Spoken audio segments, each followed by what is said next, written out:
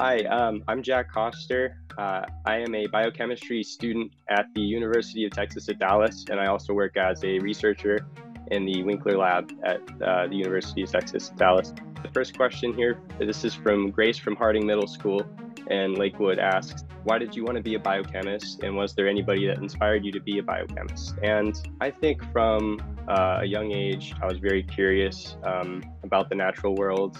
Somebody that inspired me to be a biochemist, I think, would be my mother. She's a doctor, and she's great at what she does. She would always be there to answer those questions I would have when I was younger. Maddox from Roxborough Elementary School in Cleveland Heights asked, do you ever get hurt from all the chemicals you use? There are definitely some chemicals in the lab that we use that are a little dangerous, aren't safe. We try to be very careful. Most of the things we use in the lab are totally safe.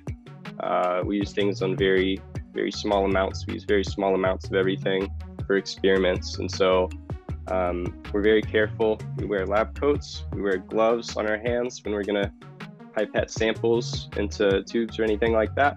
And we just pay attention and make sure, we're being, paying attention to details, making sure we don't drop anything. Izzy from Suffield Elementary wants to know, what kind of stuff do you like to study?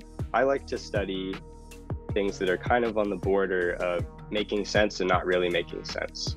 Now, with that being said, I like it to be applicable to life and to maybe medicine, those sorts of things. So the research I do is disease-related research into a disease called ALS. And in doing this research, we work on very small cellular structures that can tell us some big things about curing diseases. Amira from Richardson Elementary School in Cuyahoga Falls wants to know, what is your favorite thing about being a biochemist? When we're working with a sample, it's often, the sample itself can be as small or smaller than a drop of water, and any of these things in the air can affect an experiment. So we do everything we can. There's many methods we use to make everything clean and to give the best results in experiments. And so I think what I really love about biochemistry is getting better at that process and figuring out how to make something that doesn't want to work at the end of the day.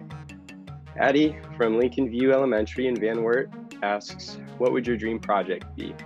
And this is something I think about a lot, and I think I want to work on curing diseases in a more personalized way, using these really complex models of how the body works to help personalize medicine for each and every person, so there's less side effects and better outcomes for individuals. And I think that kind of work is really cool. Thanks everyone for sending in your questions.